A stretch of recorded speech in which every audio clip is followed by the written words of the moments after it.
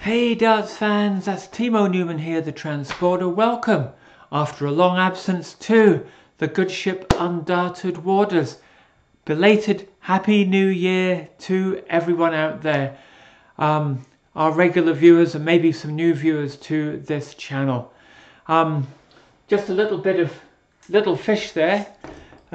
Just had some fish for my supper, actually, some sardines. That's another little bit of fish with these sawn off flights. And that's what I want to talk about in this short video today, is about how come you can throw darts with flights like these, but you can also throw darts with regular flights and so on. Although maybe not everyone can. And I think it's to do with the delivery. And I want to just talk about that using some physics in a minute. Before I do that though, let me turn off this board light here. The last video I made was before Christmas, and it was a pretty unusual video for this channel because it was me basically saying that I was going to boycott the PDC because I was so irritated by the crowd behaviour in the early rounds of the World Darts Championship, and the fact that the commentators didn't mention it, the referees couldn't really do anything about it, the PDC didn't really seem to be bothered, and some really good players were getting knocked out more from being booed and whistled and heckled rather than by playing badly because they weren't on form. And so I didn't think that was real sport, and I made a video about that and I said I would boycott it, and I did. So I've not seen 1 second of darts footage ever since that video. I've had a lot of spare time over the Christmas break to pursue other things. Been actually reading up on some quantum mechanics, and also reading a really good book that someone bought me for Christmas called English Journey by J.B. Priestley. And I'll just mention that it was written in the 1930s, and it's where this author and playwright J.B. Priestley just drives around England visiting different towns, particularly industrial towns, and just talking about what he finds. It's really, really interesting. But anyway, that's beside the point. So I, believe it or not, I do not know who won the World Darts Championship. Can you believe that? It's absolutely insane. I've just avoided the news. I didn't want to find out until I made the first video for the new year. I've got a friend at work who's a big darts fan, and I saw him today and he was dying to talk about the World Darts Championship, but I said, no, please don't tell me until I make this video. So tomorrow, my pal Stuart and I will have a good old talk about the World Darts Championship. He'll tell me what happened, because I don't know, and he'll tell me about the Premier League lineup, all this stuff that I'm completely in the dark about. Anyway, I'll probably try and find out what happened after I make this video, although if you'd like to comment me and tell me, that would be great too. So let's go back to the physics. How come you can take dart flights, I don't have one to hand right now, but you know the regular shape of a dart flight. Basically snip off the sides of it and cut the top off, and you get this little stump, but it's perfectly good dart to throw. Okay, and how is that? And I think I've made a video in the past. I'll put a link in the description below where I had 3 different darts with a full flight, like a in-between flight, and then a really short flight, stumpy flight like this. And I got a 180 with them without, to be honest, too much effort. And it's like, well, how come? What's going on with that? Because I know that some players are really into their equipment, really into their flights. I've seen videos, I think Matthew Edgar made a video with a colleague of his where they tried different flights and they really struggled with flights that they were not used to, because, you know, professionals really get into the groove with certain flights. So let's get the whiteboard and just talk about, like, what's going on with all this.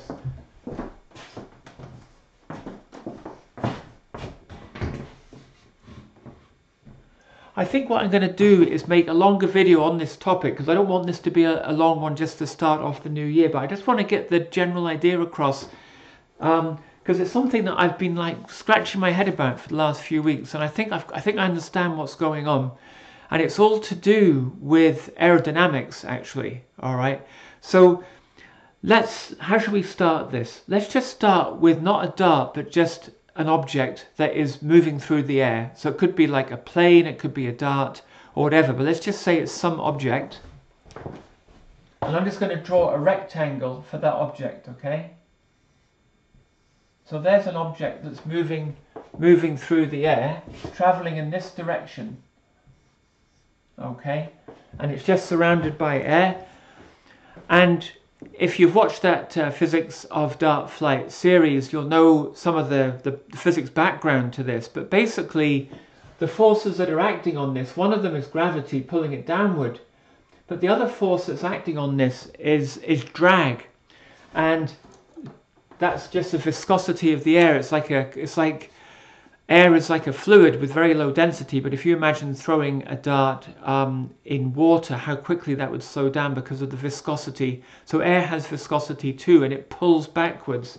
So there's a force that we call air resistance, which is pulling back in the opposite direction. And that's why when you throw, say, a cricket ball, you know, it doesn't go as far as you'd like, or if you hit a golf ball, it doesn't go as far as you'd like, you know, because it basically slows down and it kind of falls more, goes like this, but then it kind of falls precipitously at the end, and that's air resistance or drag or and so on causing that. Okay, so in this situation I've drawn here, there's two, the thing I want to get across here, there's actually two different kinds of drag. There's something called skin friction, which I'll do in green, and the skin friction is where the air sort of clings to the surface of the object and that kind of pulls it back. And then the other thing is called, what do they call it, form drag, and that's to do with the cross section that the object presents to the air. So like if you design like, well, that's an unhappy subject, but let's say a torpedo that's going to go through the water, you obviously don't give it a big blunt face, right? You give it a very narrow face, and that reduces what's called the form drag.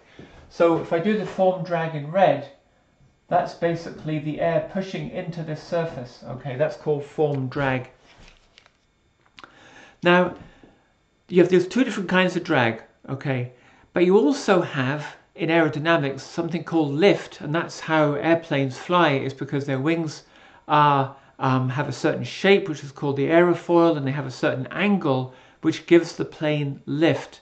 Now in the situation I've drawn here, there is no lift, because the lift would only apply if the object is tilted with respect to its direction of motion. So let's redraw this picture now, but now let's have this object at an angle, but it's still going in the same direction. So it's traveling in this direction just as before, but now it's at an angle. Okay, so it's kind of interesting what's going on here. You've still got the form drag, okay, which is going to be acting in this direction, and you've got the skin friction, but you've also got a new force here, which is that because it's tilted now, this object's kind of moving like this. So this was doing this, but this one's moving. And you can imagine if you move your hand through the air, so if you do this motion with your hand, you don't feel much air on your palm, but if you do this motion with your hand, you feel the air on your palm. So if you tilt the object with respect to its direction, all that air is hitting that face. So the air is hitting this face here, and you get lift from that. And the lift acts perpendicular to the direction of motion. So let me just draw that direction of motion a bit more accurate there. It's in the same as before, okay? And the drag will slow it down opposite to that. But because it's tilted now, you're going to have a significant force that's going to act perpendicular, and that would be lift. All right. So why am I telling you about this block that's moving either parallel with the motion or tilted with the motion? Well, it's all to do with how does a person deliver a dart. Okay. So when you deliver that dart, are you holding it? It's going to go in this direction. Are you holding it parallel to that, or do you have it tilted? All right. Do you tilt it with the direction of motion? If you tilt it either this way or this way, you've got this situation, and you're going to have lift is going to come into the equation. All right. So let's get rid of these pictures and let's just go back to a dart now. And the approximate trajectory of the dart, if it's thrown from here to the board, the dart's going to have sort of like a parabola, we called it. Right, that's the approximate kind of trajectory that the dart will take. And if you throw the dart parallel of its orientation with the direction of the throw, you're basically minimizing the form drag and you're minimizing the lift. All right. So if your dart is like this, parallel to that direction, then it's nearly all, the only force really on that dart is skin friction, pretty much. That's just over the surface of the dart. Very, very little form drag or lift. Why is that important? It's important because these drag forces and lift forces are much stronger if you have bigger cross section of surface for the air to act on, particularly the form drag and the lift. So, you know, obviously, like if you had an airplane with wings that were like the width of this pen, you wouldn't fly because there's nothing for the lift force to act on. So a plane wing has to have a certain size for the lift force to act upon. So the bigger your flights, the more sensitive the dart becomes to lift and form drag. Therefore, the more sensitive it becomes to the angle that the dart has when you release it. So in this kind of perfect situation where it's parallel, it doesn't actually matter whether you have this kind of flight or just a little stumpy flight or whatever, because it's parallel, there's no lift, essentially, very little lift. So if we do, let's have someone throwing a dart now where they throw it at an angle of the orientation of the dart is at an angle to the direction of the dart. So they're holding it in their, I'm exaggerating the picture, but they're holding it in their hand, say like this, and it's going to go in this direction, but you see it's at an angle. So I want to throw it in this direction, but the dart's at an angle. There's a lot of surface area there for form, drag, and lift to act upon, okay? That means that the dart is much more sensitive to the flight, all right? A big flight will have a much bigger lift and form drag than the flight I've got right now. So in this situation, this dart is going to very rapidly change its orientation, okay?